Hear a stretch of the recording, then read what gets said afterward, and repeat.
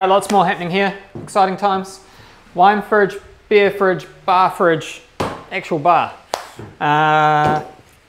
Wine racks going up on the walls, that'll all be done tonight. New lights all the way up here. And then this is happening, this is the sample, the first one. This is how we're going to display our glass pour wines. So both in this room and in the dining room, you're going to be able to actually look at the bottle. Glass price, half bottle price, full bottle price. It's a way of, you can just point them and go, I want that one. But it gives you a little bit of reference as well with the wine labels and those sort of things. Nice and clear, nice and easy.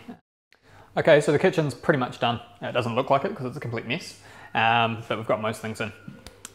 Ice machine, glass washer, fridge, vac pack, fridge, dishwasher, new hobs, new oven, packer jet, shelves up, lighting fixed, power's coming down. Start cooking soon. So we've put new lights up here, so replacing the plastic chandelier. These are going to have really big bulbs on them, really beautiful, but also quite simple. Ripped out this weird skylight. We're going to put wooden slats across, and we've installed a light to go behind it. And that's going to mean day or night, there's going to be light streaming through and just give it a nice soft feel to this landing area here. This room is still the dirty little secret. This is where we've contained all the woodwork. Dust everywhere, complete mess, but it needed to be done. Especially the tables being built in here because they can't be taken out. They'll be the last thing to go together. All the other tables being produced in here and just sanding and all that sort of stuff. We're going to start varnishing tonight, so that's quite exciting. New lights, done. Different shapes and sizes of bulbs going in here, keeping the intimate feel of the room. But this will be the last area to kind of come together, I guess. How exciting is this? Mural, done. Awesome, sorted. So we've taken this room that was kind of bland and boring, and now it's probably the most intriguing and exciting part of the whole building. A great deal of pleasure in just letting an artist do their thing and it turning out like this. My name is Maureen and I'm creating under the name of Toraki. And I paint for this restaurant a big mural inspired by creative people of Wellington and New Zealand.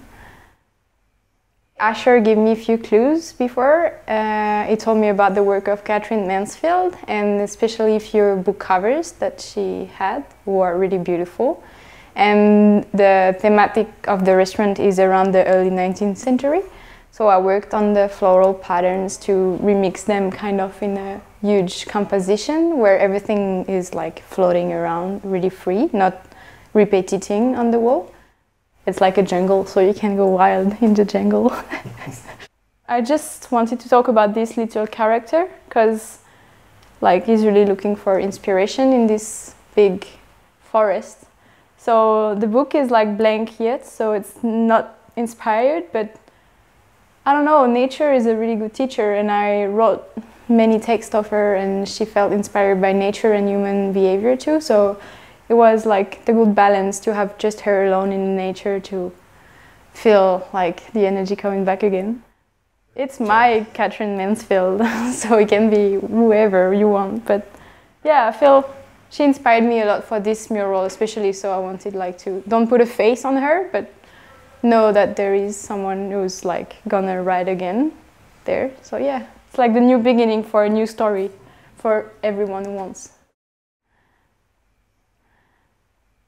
So over the last few days we've done some staff tasting, both food and wine. We get everyone together communally, eating together, drinking together, talking about, discussing what we're having, what we're tasting, what we're thinking about, what the story is behind the product. Because that's what we're going to do with people at the table.